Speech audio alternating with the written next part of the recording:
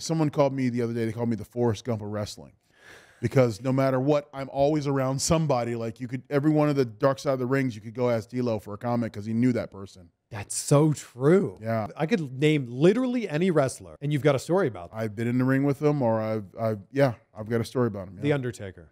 Oh, hell. Best domino player I've ever seen, beside him and Godfather. Best dominoes. Beat him in the finals of the domino tournament. Man, wow. I'm not going to name a bunch of people, but I certainly could. Yeah, no. I when I heard it, I was insulted. Then when I think about it, being called the Forrest Gump of wrestling is not a bad spot.